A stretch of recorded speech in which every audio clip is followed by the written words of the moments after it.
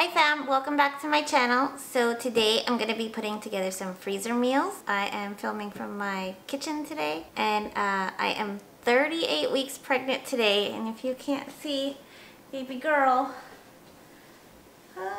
there she is. She is ready to come.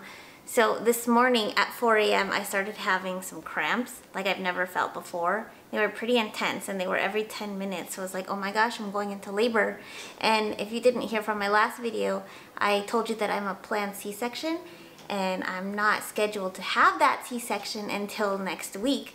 So I was kind of nervous. I was like, oh my gosh, I'm gonna have to have an emergency C-section. But it's now the afternoon and the cramps are not as consistent anymore, so I'm just going to keep an eye on it over the next couple days, and we'll see. But it really kick-started me to get ready for when baby comes, because she could be here any day, any hour now. So I wanted to finish up my freezer meals before she gets here. You just pop these things in the oven and you're good to go. So I'm going to take you along with me. Maybe I can give you some ideas, and let's get started.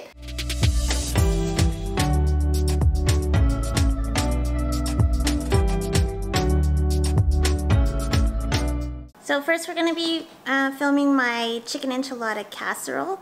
I love chicken enchiladas, but it's such a hassle sometimes rolling them one by one. So I found it easier if you just make a casserole and just layer it like a lasagna. So we'll get into that right now. So first we're going to start off making the enchilada sauce. Now you can buy the sauce from the grocery store. It's just called enchilada sauce, and I like to make a red sauce. I realized that I didn't have any enchilada sauce, so we are making our own.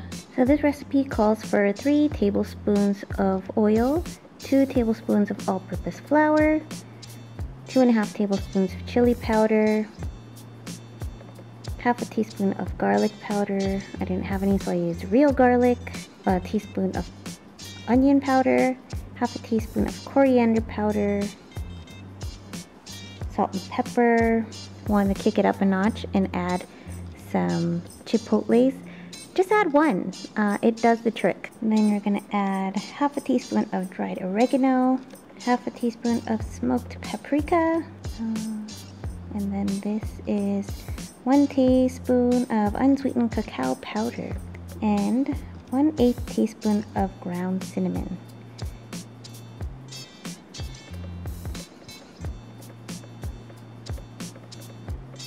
This is 1.5 cups of vegetable broth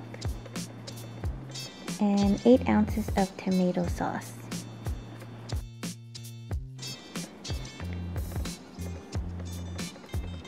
I'm going to be storing everything in these aluminum trays. I'm using a rotisserie chicken here that's already cooked. I got it from the store. You could also use chicken breast or whatever you prefer. And then you're going to shred it, and this is an example of what shredding the chicken looks like. Just hold it with a fork and pull.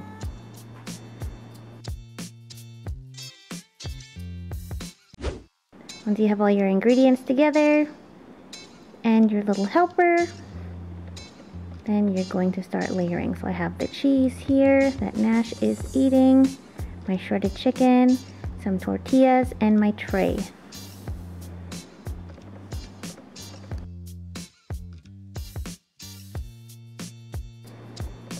So what you want to do is first put a layer of oil at the bottom of the tray and then some of your enchilada sauce so nothing sticks to the pan.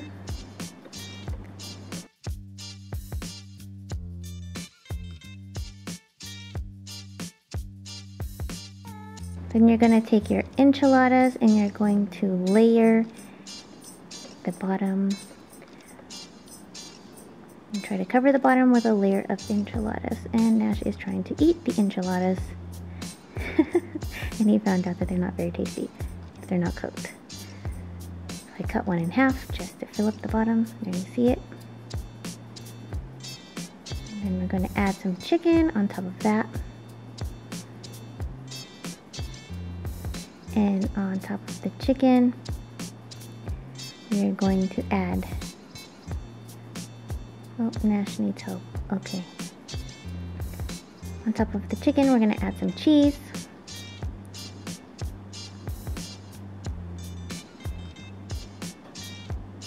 There we go, yum, yum, yum. And then on top of that, we're going to do another layer of the enchilada sauce. And you basically repeat. So sauce, tortilla, chicken, and cheese.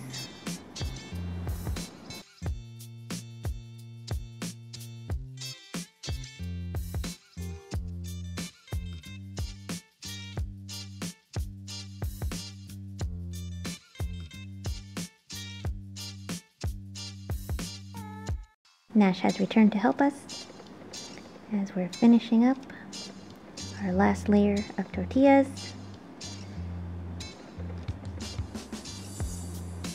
And sauce. He looks hungry.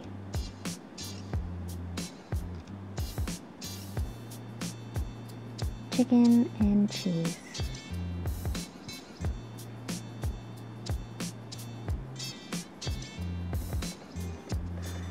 Nash loves being included, thinking he's helping out with dinner. Another layer of cheese. What is he doing? Enchilada sauce, and cheese on top. And then once you pop it in the oven, the cheese is gonna get all nice and gooey on top. And there you have it. So I'm sealing it with a tin foil because we plan on eating it within the next week. But if you plan on storing it for longer, you might want to wrap it with a saran wrap and then a tin foil on top. And then you also want to label what is under the tin foil. So later I put chicken enchiladas, thaw first, and then cook for 30 minutes at 350 degrees Fahrenheit. Next I'll be making my veggie, what am I making? Next I'll be making my lasagna, and I make my lasagna with some extra vegetables. I like it chunkier like that, so you can really do it any way you want to. The key is just layering it with all of your favorite ingredients and then freezing it. First we're going to start off putting up our mom bun, and you should get used to making this messy bun because you will be using it a lot in motherhood, trust me. We're going to start off by browning our ground beef, adding some seasoning, salt and pepper, yum yum yum. And then I'm going to cut up some vegetables. So I like to add zucchini and mushroom into my lasagna. And I cut it into some kind of larger bite-sized pieces because I like it chunky. And we're gonna add our mushrooms and some tomato sauce. I'm gonna add the tomato sauce into our ground beef so it can heat up. And the secret, guys, to any sauce is some sugar. So put a teaspoon of sugar. And then here I realized that I didn't buy any lasagna noodles, so I'm going to end up using these bow tie pastas instead.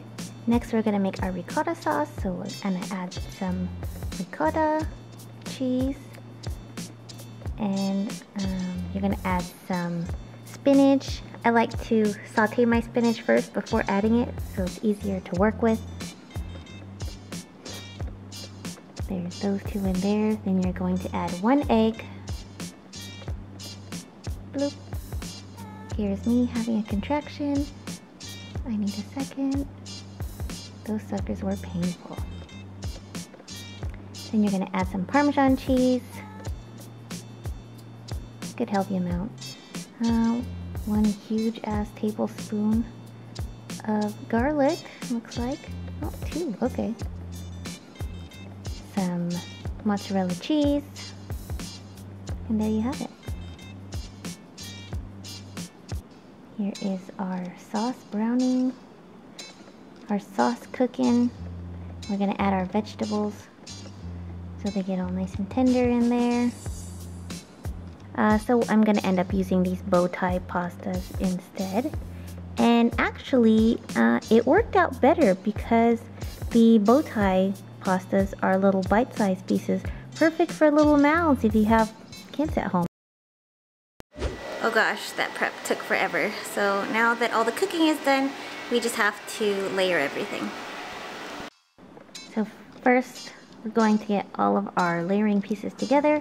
I got my sauce here, and I got my tray, noodles.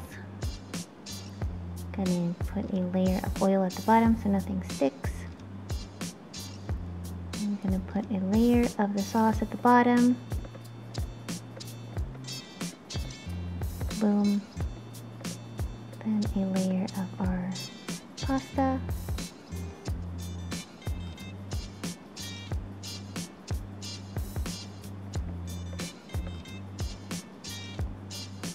Another layer of the sauce so it soaks into the noodles. On top of that, we're going to put our ricotta mixture. That looks good. I just actually had this tonight for dinner. It is the next week that I'm filming this recording, and it was delicious. Another layer of the bow tie noodles. Not too much. Another layer of the sauce. Ricotta. Boom. And then the last layer, noodles, and then regular sauce on top without any meat or vegetables in it. And then cheese on top. And you're gonna label it lasagna. Thaw first. Cook at 350. I want to make a correction here. I cooked it at 350 for an hour, not 30 minutes.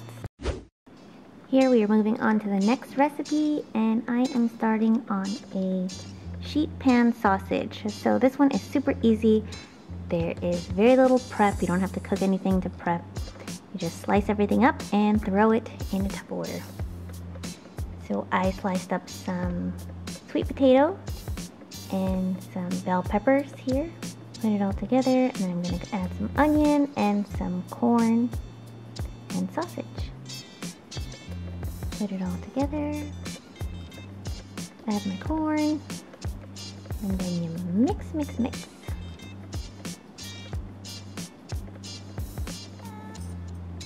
I'm going to add some lemon pepper and some onion powder, and then some paprika for a little kick. All good. Ready to go. And that is it for my freezer meal recipe. I hope you guys have learned something. I'm feeling good. It's 9 p.m. on October 9th, and contractions are like once or twice an hour, so not very regular. So I will keep you guys posted. Be sure to follow me on Instagram for any new updates. Here's Harley, if you guys are interested in seeing him. He needed some time out of his cage. Thanks for watching, guys. Remember to subscribe below and comment if you guys have any freezer meals that you'd like to recommend. And I'd love to share it with everybody else. Take care, guys. Bye-bye.